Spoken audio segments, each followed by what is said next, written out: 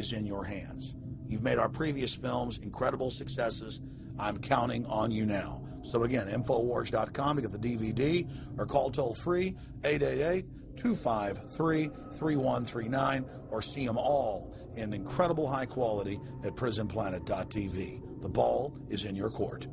PrisonPlanet.tv is a better tool than ever in the info war. Over 6 years of my radio and TV shows, all my films in super high quality, my book, Paul Watson's book, all there, 15 cents a day. Your support of PrisonPlanet.tv empowers the resistance to unlock minds worldwide. In all of the British dependencies, these organizations, the front groups, were called the Royal Institute for International Affairs. In the United States, they chose a different name. They chose the Council on Foreign Relations, but it held exactly the same relationship to this inner society of Cecil Rhodes. Among the charter members were W. Averill Harriman of Union Banking, then President of the United States Woodrow Wilson's main advisor, Colonel Edward Mendell House, John D. Rockefeller, the founder of Standard Oil, banking mogul J.P. Morgan, and prominent bankster Paul Warburg. Well, the Council on Foreign Relations exists today. It's probably the most powerful single organization in America. Many observers, including myself, believe that it is the hidden government of the United States. These people are not elected to office, and most Americans don't even know who they are. But they are holding all of the important positions in society. There are only about 4,000 of them in the United States, but I don't care what organization you want to look at, whether it's government, or whether it's the universities, or the large media centers, or whatever it is. You look at the people at the tops of those organizations, the owners, the managers, the CEOs, the board of directors, and I'm going to say probably 80 to 90% of the great power centers of America are dominated by just those 4,000 people who are members of the Council on Foreign Relations. Throughout its history, it would contain extremely influential and powerful individuals in finance, business, media, and politics. Former presidents of the United States include Richard Nixon, Gerald Ford, Jimmy Carter, and William Jefferson Clinton. Currently, Barack Obama claims not to be a member, but has spoken in front of the Council and has had his writings published in the Council's magazine, Foreign Affairs. It's been reported that you and your wife are in the globalist CFR, which is the Council on Foreign Relations. I'd like to know if that is true. Well, first of all, I'm not the Council on Foreign Relations. I don't know if I'm a official member. I've spoken there before. It basically is just a forum where a bunch of people talk about foreign policy, and so there's nothing. There's no official membership. I don't have a card or, you know, a special handshake or anything like that. Now, why is that important? It's important because the avowed purpose of the Council on Foreign Relations is to create a new world order, a global government based on the model of collectivism. And that includes the elimination of the United States as a sovereign nation. That's why it's important. The people running this country are determined to destroy it. The Council was heavily criticized during the 1980s for being an organization hell-bent on destroying national sovereignty in favor of a world government. So many of its members hid their association with the organization. Dick Cheney had this to say in response to a question by David Rockefeller, who became the CFR's youngest director in 1949 and was chairman of the board from 1970 to 1985. He remains an honorary chairman to this day. It's good to be back at the Council on Foreign Relations. As Pete mentioned, I've been a member for a long time and was actually a director for some period of time. I never mentioned that when I was campaigning for re-election back home in Wyoming. Now, you are the president of the Council on Foreign Relations, all right? Yes, sir. You guys toy with countries of the world like toys, don't you? You're like the Illuminati, you're the Masons, you control everything, don't you? That's the rap on you guys. What's so interesting now, though, is who's on the chessboard. It's the toys, if you will, are a lot more than states. Notice that Mr. Haas does not deny that the CFR has massive control over the geopolitical arena, and instead tries to focus on the separate entities outside of nation-states. Current Secretary of State Hillary Clinton also reveals the importance of the CFR here. But it's good to have an outpost of the council right here down the street from the State Department. We get a lot of advice from the council, so this will mean I won't have as far to go to be told what we should be doing and how we should think about the future. You have these private groups that are run and created by the elite, by the ultra-rich, wealthy families that have been manipulating global markets from behind the scenes for generations. They create these private groups that then feed information to the government, to senators, to congressmen, their recommendations, their policy papers, what they think should happen. And it's fascinating because if you actually read what it is that they're doing, the recommendations that they make, they're very able to get them put in place. Discussions that are going on in these private groups are really talks that should be going on in Senate committees and in the halls of Congress, but they're happening with these ultra-elite groups that are then pushing their propaganda into the political mainstream, and then it's becoming enacted, it's becoming put into law. Still not convinced the CFR is promoting a new world order? Listen to what Leslie Gelb had to say upon leaving the New York Times to chair the organization as its president in 1993. I loved it. Doing a column is a great job.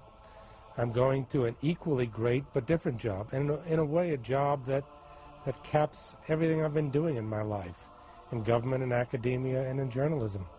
I think that's what the Council on Foreign Relations will allow me to do. Well, you know, for example, you had me and 3 or 4 other folks on this show a few months ago to talk about the New World Order, right? Exactly. Right? Bob and I talk about it, you, exactly. Right. I talk about it all the time. New World Order wants a global system where one small central authority of individuals can then dictate a policy that's going to be distributed down to the rest of the world, everywhere, in the smallest little town in the middle of nowhere in some remote country. I now think it's safe to say that the Council is extremely influential on the world stage and openly promote global governance. The Council and the globalists were able to take this agenda to the next level following World War II. The United Nations was born out of the ashes of this conflict. Unlike the League of Nations, the United States not only joined this organization, they championed it. First book I wrote was The Fearful Master, a second look at the United Nations. It was written at a time when it was not popular to be critical of the UN. I mean, the United Nations was viewed by almost everybody as our last best hope for peace. It was a means, we were told, to bring humanity together and put an end to war and live in peace and harmony and promote trade and all of these good things. I wish it were any of those things, but it's not. The original charter for the United Nations was drafted in San Francisco in 1945, and the United States became a permanent member of the Security Council, along with France, the United Kingdom, the Soviet Union, and the Republic of China. The process by which other nations' belief systems could be used to erode and eviscerate our Constitution and Bill of Rights had taken a giant leap forward. The United Nations is one of the most well-known sort of globalization attempts. Its primary goal is to streamline all the governments of the world, to create a global council and to unify all the rules and all the regulations for the world. So it's essentially the precursor and an engine of this new world order. The United Nations is made up of all of the countries of the world, most of which are dictatorships of one kind or another. And you don't take a bunch of dictatorships and put them into a bag and shake it up and come out with a freedom-loving governmental unit. You come out with a global dictatorship. This was the public face of global governance. However, many other organizations have been birthed since. Even more suspect is a private group called the Trilateral Commission. David Rockefeller and Henry Kissinger are among its some 300 influential members. The Trilateral Commission, rich and powerful business and political leaders from Japan, Europe, and North America. The New York-based policy group was formed in 1973 by Chase Manhattan Bank Chairman David Rockefeller. In addition to Rockefeller, there are many other noted American members.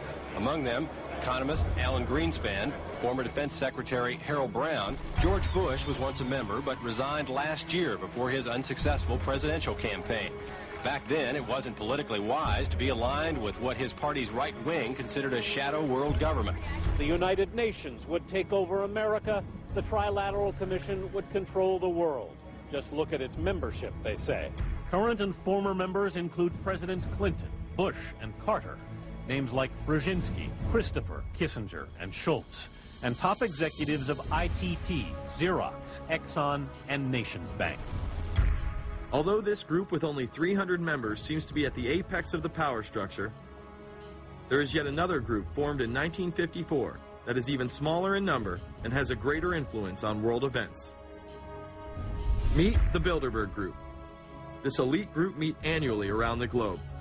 There is a core group of members who have attended every year for decades, such as David Rockefeller, Henry Kissinger, and Queen Beatrix of the Netherlands. These members invite others who are politically and socially relevant at the time. Each year, around 140 people are in attendance. Real quick, I asked Hillary this question. In 2004, you attended a meeting in Italy called the Bilderberg Group. I just want to know what you were doing out there, what that was all about. If she lied to me and told me she didn't go, I figured you might tell me the truth. All I did was go. They had a Republican and a Democrat. I gave like a 20-minute talk on the presidential election. Did it have anything to do with being John Kerry's running mate? Did they talk about that at all? No, because I wasn't his running mate. Okay. I happened to be in Europe then on my way to Russia. I was invited to go to Bilderberg by Bernard Jordan, a friend of mine and a genuine hero of the civil rights movement.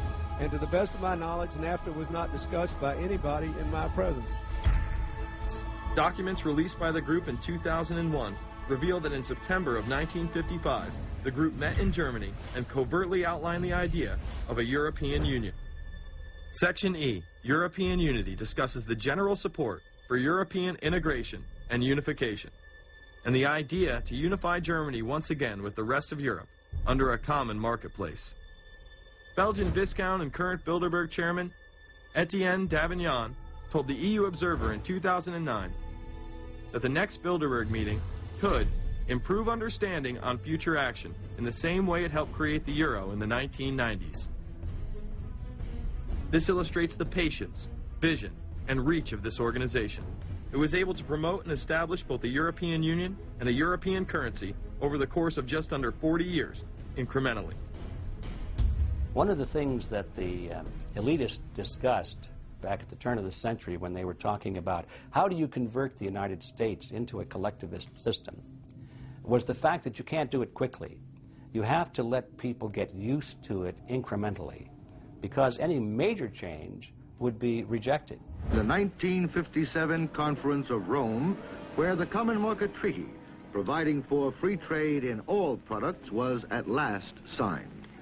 6 nations, France, Germany, Italy, Belgium, Holland, and Luxembourg, agreed to remove all mutual barriers to trade within 12 to 15 years, the embryo of a political union which they proclaimed to be their ultimate objective.